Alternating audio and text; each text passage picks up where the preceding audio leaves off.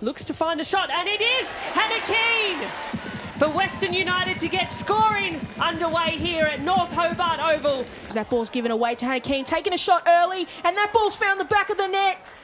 Mel Taranto plays that ball forward to Hannah Keane. Caught on the wrong side, but she's still got possession of it, and it goes through the legs of Chloe Lincoln, and Hannah Keane gets her second of the afternoon.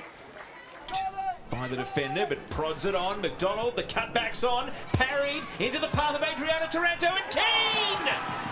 Hannah Keane breaks the deadlock.